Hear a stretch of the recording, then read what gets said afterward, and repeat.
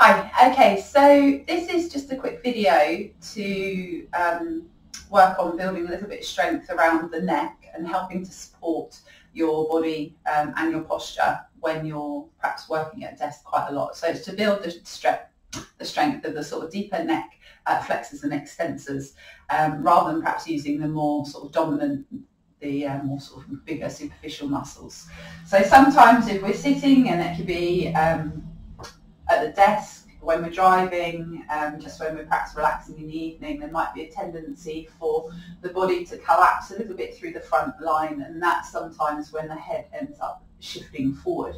So obviously one way of thinking about that is to really sort of feel that we're planting down through the feet and that we're kind of sitting up on the sit bones, so we're trying to keep that sense of length, which will help the head stay on top of the spine. But obviously if we are working at a computer, the tendency then is to sort of shift the head forward. So we want to sort of perhaps address getting a little bit of release of that area and like I say, strengthening it as well. One way of just sort of easily massaging around the neck is just by bringing the sort of the base of the thumb to the collarbone and just trying to get a little bit of release around the platysma. That's our sort of big muscle that connects from the underside of the jaw towards the collarbones.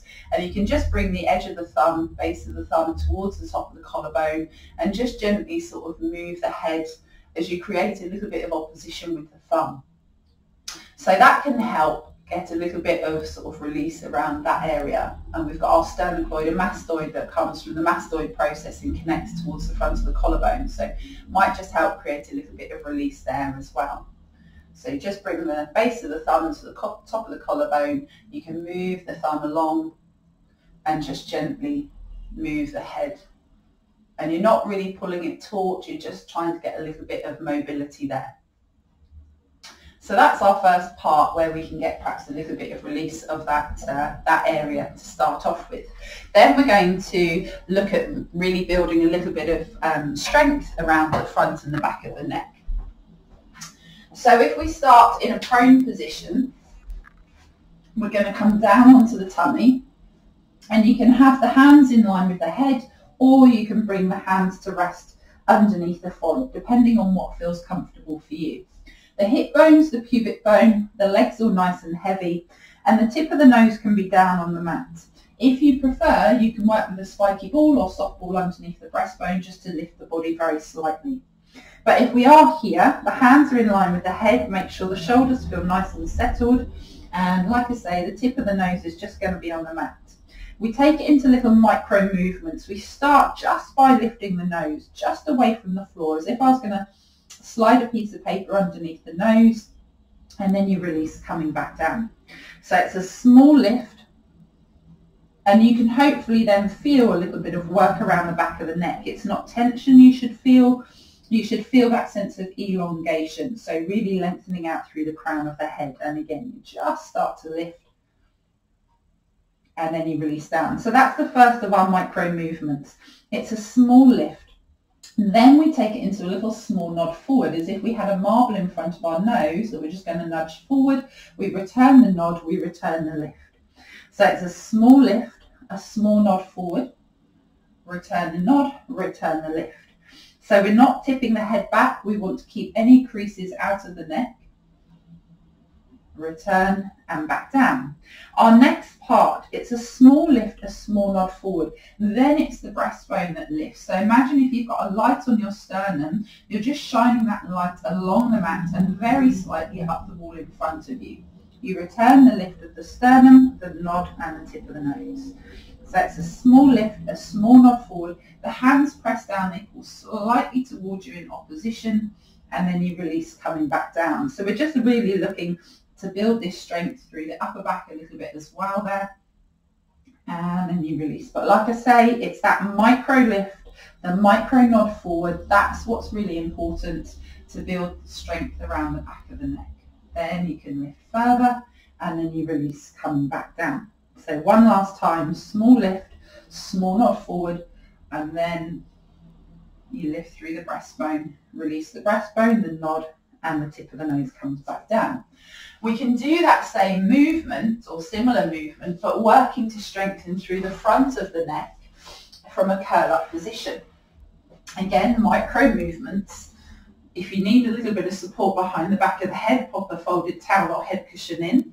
The pelvis is heavy, the knees are bent, the feet are flat, the rib cage, the head nice and heavy as well. The fingers are going to interlock. We're going to bring the hands in behind the back of the head, and the thumbs can just lengthen down the back of the neck. The elbows aren't directly out to the side, they're not squeezed in, they're just in the peripheral vision. So we're really creating a sling for the head to rest in. So we take it again into these micro movements. It's a tiny little lift of the head and the hands, just away from the floor. Again, just enough to slide a piece of paper in, and then you release coming back down. So again, small lift makes you realise how heavy the head is, and then you release back down. So there shouldn't be any tensioning in the neck. Small lift. The tummy should kick in as well, and then you release. We add that little nod, so it's a small lift, a little nod of the chin towards the chest. We're just opening up around the base of the skull to the top of the shoulders. Return the nod, return the lift down. So again, small lift, small nod, return the nod, return the lift. Again, keep it micro, return, and back down. We can then take it further. The next part would come from the rib cage. So small lift, small nod of the chin towards the chest, then the rib cage curls down towards the pelvis as we come further up. We don't change the alignment of the head and the neck. We release the rib cage, the nod, and the head. So again, micro lift, micro nod, rib cage moves down towards the pelvis, release the rib cage, the nod, and the head comes down. Again, small lift, small nod. Think of finding space, lengthening around the base of the skull to the top of the shoulders. The rib cage moves down. Like I say, tummy should be engaging without you even really having to think about it. One more here, small lift, small nod, rib cage moves down towards the pelvis. Release the rib cage, the nod, and the head comes back down. And then just take the hands away when you're ready to, and do a little roll of the head from side to side. So that should give you a couple of exercises just to work, like I say, on building the strength around the neck. It will also help to support the tummy, which will help support you when you are sitting upright. So I hope those have been useful or will be useful to you, and I'll see you next time. Thank you.